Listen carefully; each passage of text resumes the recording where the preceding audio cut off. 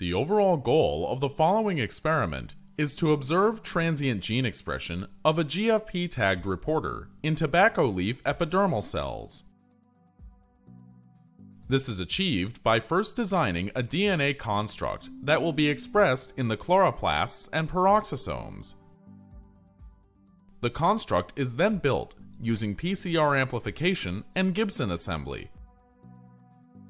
Next, a gene gun is used to deliver the construct to tobacco leaf epidermal cells. Ultimately, imaging of the tobacco leaf by confocal microscopy reveals GFP expression in the chloroplast and peroxisome. The main advantage of this technique over existing methods, such as classical cloning, is that it does not require restriction enzymes, and thus any sequence that can be amplified by PCR may be cloned. Because of the flexibility of the genetic design, the applications of these techniques extend towards larger-scale genetic engineering of agricultural plants.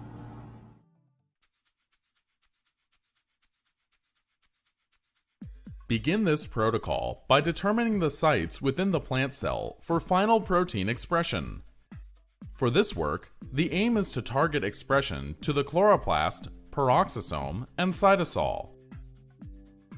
Next, design the expression construct. The construct must contain a promoter, a detectable gene, and a terminator within a single plasmid. In this case, the constitutive promoter pEntCup2 drives the expression of GFP, which is followed by the nopalene synthase terminator, or NOS-T. Note that in this experiment, we will be testing a series of tags, try tags 1, 2, and 3, expressed N-terminal to GFP.